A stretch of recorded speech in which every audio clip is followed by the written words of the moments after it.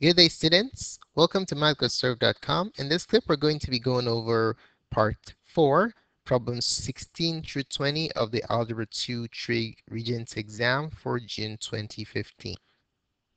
All right, let's take a look at problem 16. It says, which transformation of y equals fx moves the graph 7 units to the left and 3 units down?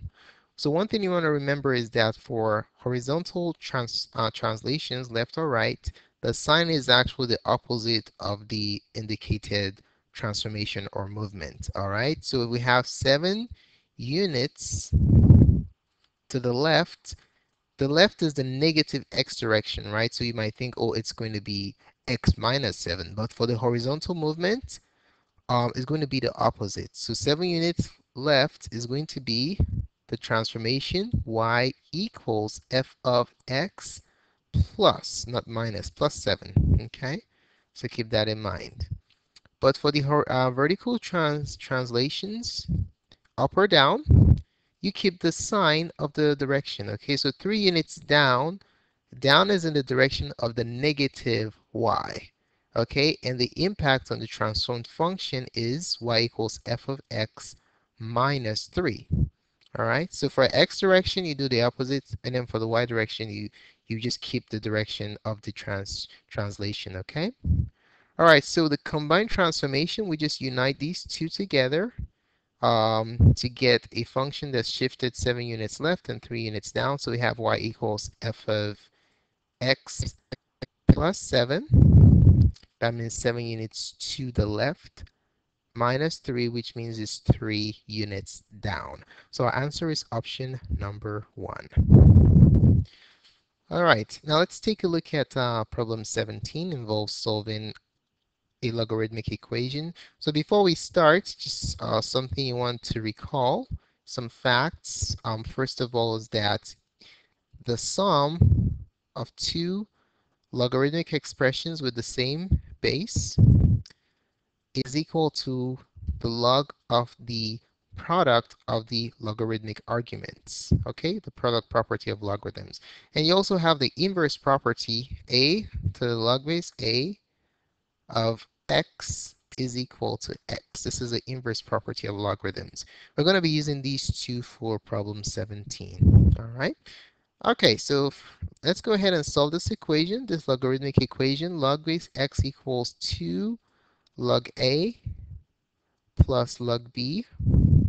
Now, first thing we're going to do is we're going to power this up right here, this coefficient. We're going to power it up. Why are we powering it up? Because we want to have two uh, logarithmic expressions with the same base without any coefficients. All right, so we'll power this up.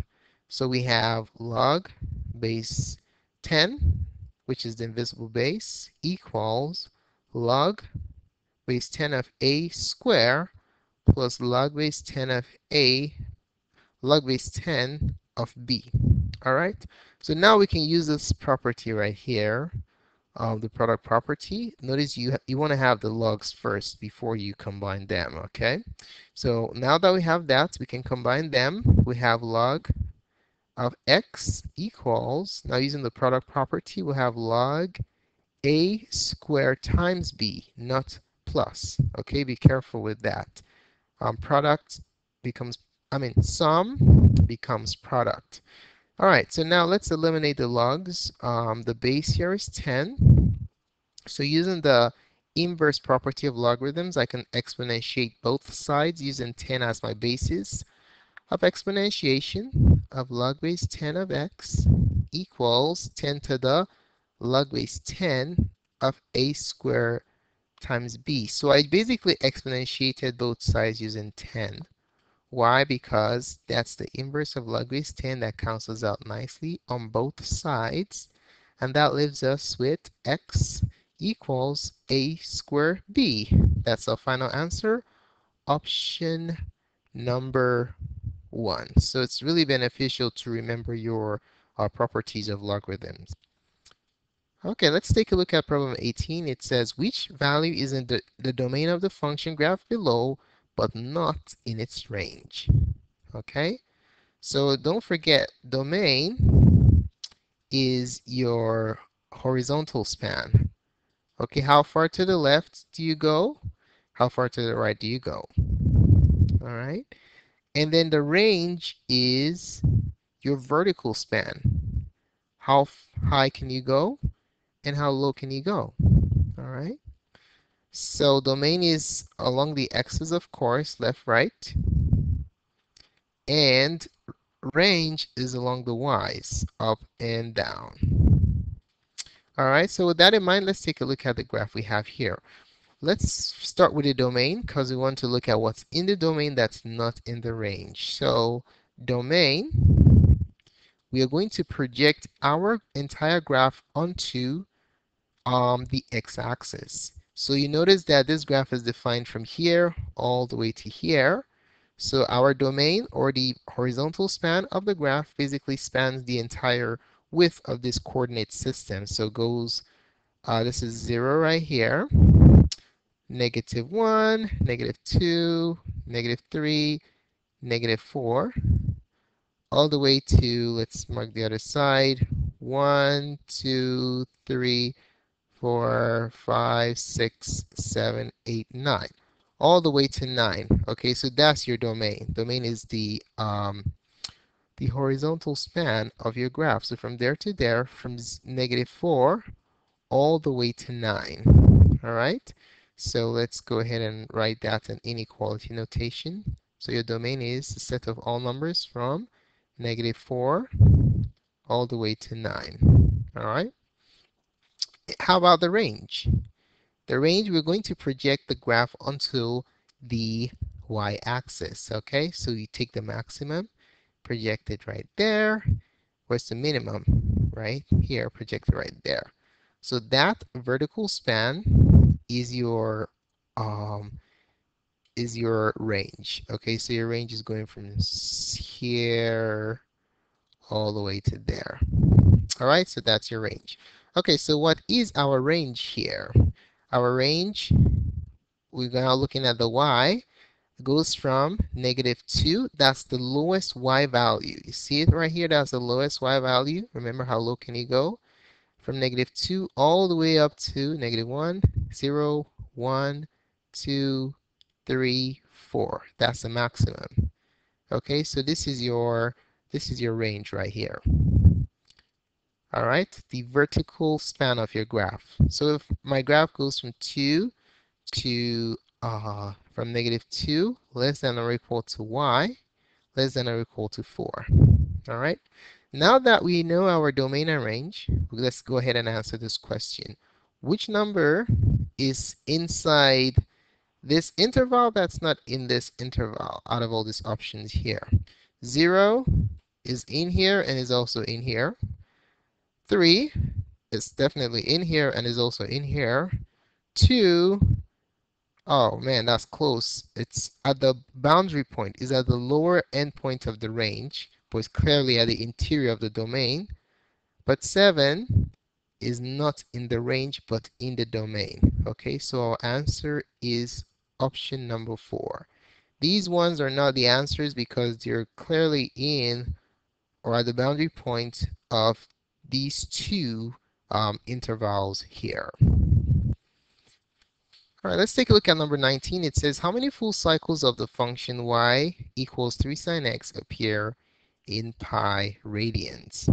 Okay, so if you think about a full cycle, one full cycle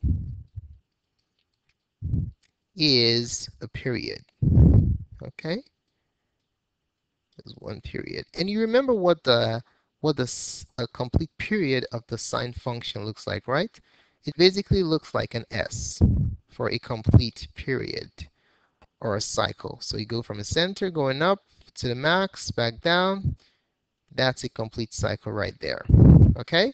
So the length is the period. So here we have a length of pi radians. So the question is, how many of these complete cycles do we have within the pi radians here? So all we have to do is find the period of this function. Okay? So to do that, let's write down the general form. We have y equals a sine b x, and then we can have plus c over here.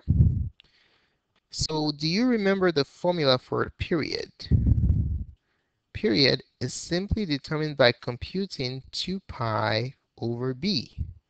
Okay, so in this problem, we can clearly see that our b is 2. Why? Because that's the coefficient of x. You see that right there? The coefficient of x is b. So 2 pi over b is going to be 2 pi over 2, which is equal to pi. So this is how long our period is. All right, so how many pi's are there in pi? There's just one pi in pi. Okay, so number of cycles in pi is simply given by the period over pi, right? So, I'm sorry, I meant to say pi over the period, okay?